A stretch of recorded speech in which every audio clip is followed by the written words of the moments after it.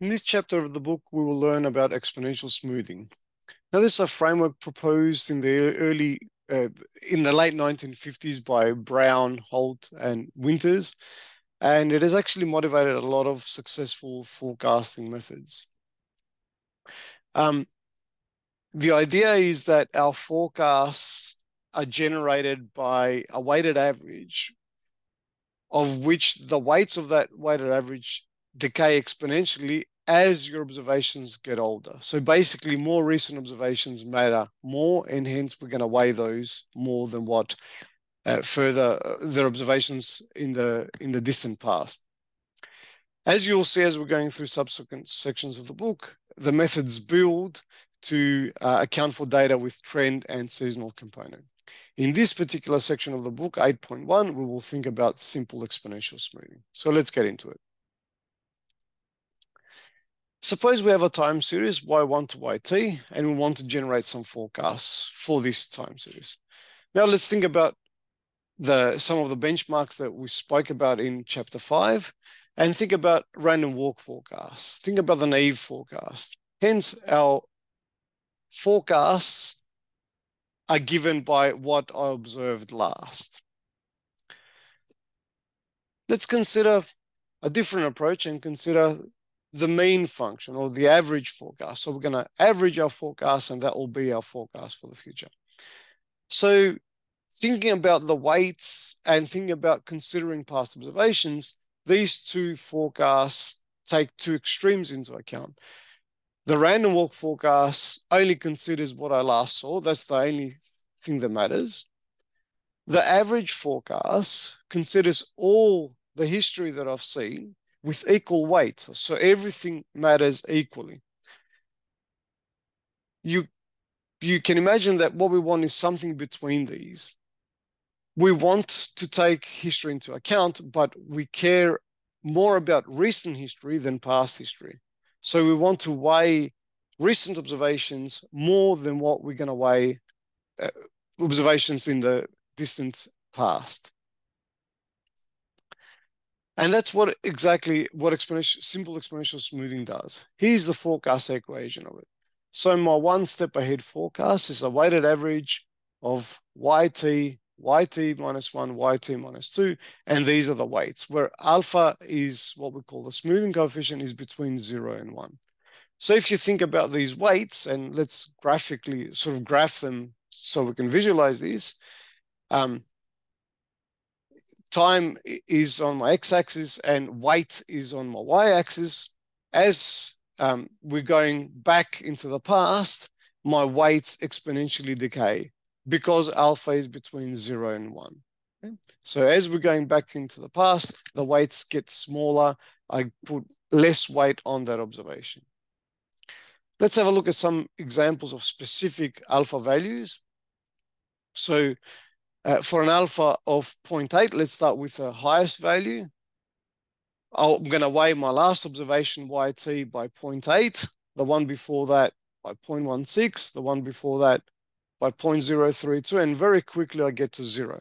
So the higher the alpha, the quick that exponential decay is.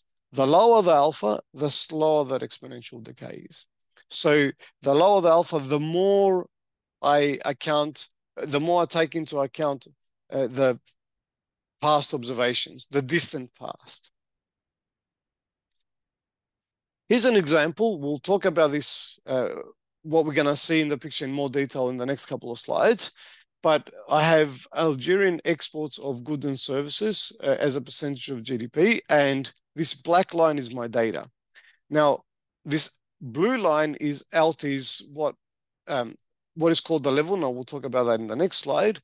Or let's think about these as fitted values. And these are depicted, these fitted values are driven by what alpha value will be. Okay. So we're going to do this as an animation. Notice that as alpha increases, this blue line moves. This blue line becomes more responsive. Okay. So remember, if we go back to the previous slide, okay, as alpha increases, I'm putting more weight to the recent observations. As alpha decreases, I'm taking a longer average. Hence, I see a smoother set of fitted values. Okay, so let's continue with that. Okay, so as alpha increases, the more recent past matters. So if alpha is equal to 1, okay, let's go back to the previous slide. If alpha is equal to 1, nothing else matters. It's just the previous observation, so random walk, okay? So let's go to this where alpha now is close to 1. Okay, so this fitted value is what I previously observed. Okay, this is my one step in sample value. It's what I previously observed. Okay, so we've seen the forecast equation of simple exponential smoothing. The traditional way of representing these, there's 3 alternative ways. This one is the component form. So each exponential smoothing method has a forecast equation and at least one smoothing equation. The forecast equation comprises how we forecast, how we generate forecasts, and the smoothing equation, at least all of them have got a level. So what is the level? The level is the smooth value of that time series. So that blue line that we saw before, okay? Now, my one step ahead fitted values are a weighted average of my observation and the previous fitted value. Or you can think about the forecast equation that I had there. So my fitted values in sample are a weighted average of what I see previously. They're equivalent. If I generate H steps ahead forecasts, my forecasting function is flat, is the last smoothing value that I've fitted, or my last fitted value, and that continues into the future. I can actually take this form and iterate it, substitute iteratively in it, and I end up with the weighted average form. And this is what we started off with. This forecast equation was actually a weighted average form. Hence, this is the second equivalent representation of this, the weighted average form. So my one step ahead forecast is equal to a weighted average of my past observations plus some initial value. I need to start this process at some point, okay? So my forecasts are depicted by 2 things, my alpha smoothing coefficient and my initial value. Hence, I need to somehow choose these parameters. Now, the way we're going to choose these parameters is similar to regression. We're going to minimize sum of squared errors. Now, the difference with regression is in regression, we have closed form solution. We know what the estimator is. Here, we cannot do that, so we need to rely on numerical optimization. So we're going to use optimization, and R is the function that we're going to use is very, very quick in doing this. And we're going to say minimize sum of squared errors by changing alpha and L naught, and let me know what those values are. Now, for the previous example that we did, the Algerian exports example, the optimal alpha is 0.84 and the optimal L naught initial value is 39. Okay, so here's again fitted values, or the L, the level, with 3 different alphas. So alpha is equal to 0. If alpha is equal to 0, if we go back to this equation here, the weighted average form, if alpha is equal to 0, all this cancels out. The only thing that remains is this initial value. So the only thing that matters is the initial value. And the best value for the initial value is to minimize sum of square errors is actually to take an average. Hence, my forecast is the average. So everything in the past matters in the same way. If on the other extreme, if alpha is equal to 1, we're going to get the naive forecast. Now, the optimal alpha was 0.84. So this forecast here is a weighted average, is a weighted average of the past observations with alpha being 0.84. So that's the weight of the last observation. The observation before that will have 0.84 times 1 minus 0.84 and so on. Okay, so that alpha will decay quite quickly, that weight. Now, how do we estimate this in R? How do we fit simple exponential smoothing in R? So the data set I'm looking at is comes from the global economy symbol, and I'm pulling out Algeria, so Algerian economy. Now, the general form of estimating exponential smoothing methods is we're going to use this model function, and we're going to depict the exponential smoothing methods by this ETS function. Now, ETS stands for error, trend, and seasonal, and we're going to talk about this in detail in section 8.5 of this textbook. For the moment, let's think about each exponential smoothing method having an error, a trend component, and a seasonal component. With simple exponential, well, all of them have an error, and some of them have trend, and some of them have seasonal.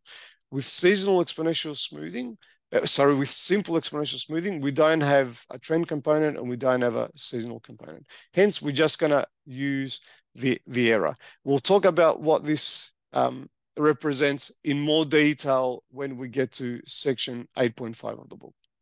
At the moment, let's take this as sort of given that to estimate a simple exponential smoothing, and generate forecasts from it, we're going to use the ETS function, and all we need to depict is that the error is additive. Hence, it returns the smoothing coefficient of 0.84, the alpha, and the initial value. Now, we can actually take this Mabel, so this will be in the Mabel, and we can.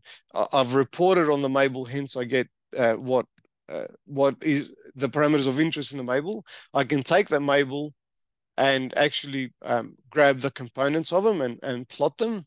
So it is a little bit like the composition. In the first panel here, we have the data itself, and then we're going to have the level and the remainder. Okay.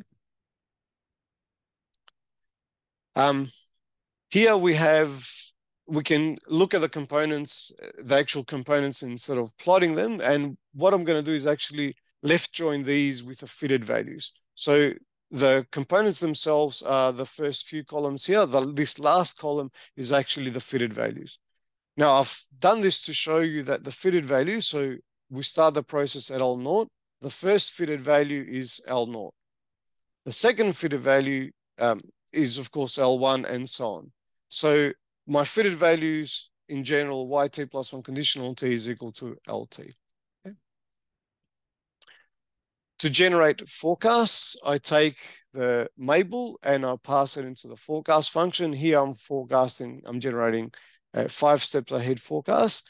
Now, what you've seen so far is an exponential smoothing algorithm that generates point forecasts.